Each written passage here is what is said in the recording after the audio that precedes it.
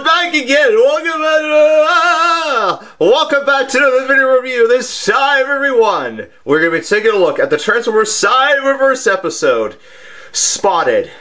So basically the episode, it starts like with the Autobots trying to scout out Starscream's location, which is in the abandoned missile silo from Season 1. Cheetor tries to fit in with the other Autobots, but ends up fucking up his own mistakes. However, Bumblebee takes Cheetor under his wing to become a scout.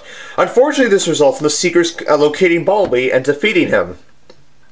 They chase and portal through the entire universe, go through the Arctic, go through a freeway, go through a military base, and it ends up with, in Cheetor's secret location, getting captured by Starscream. Starscream's ultimate goal is to try and merge Cheetor's spark with Starscream's spark to get the power of one.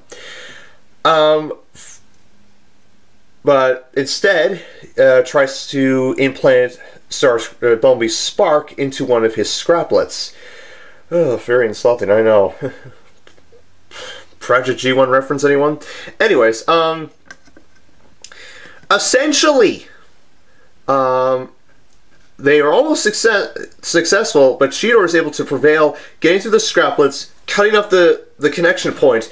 He frees Bumblebee, they retreat, and defeat all the remaining scraplets, containing one, which is viable for Wheeljack's scientist experimentation.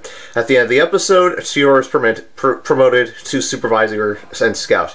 And that is the end of the episode. All in all, it was an excellent permutation of an episode. Cheetor was successful once again, saving Bumblebee, which was a dream,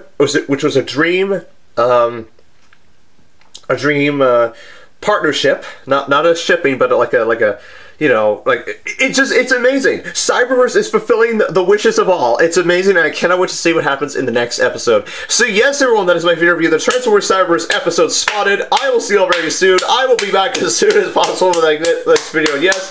So take care, everyone. See you soon. Have a good day, and I shall catch you all later. Bye-bye.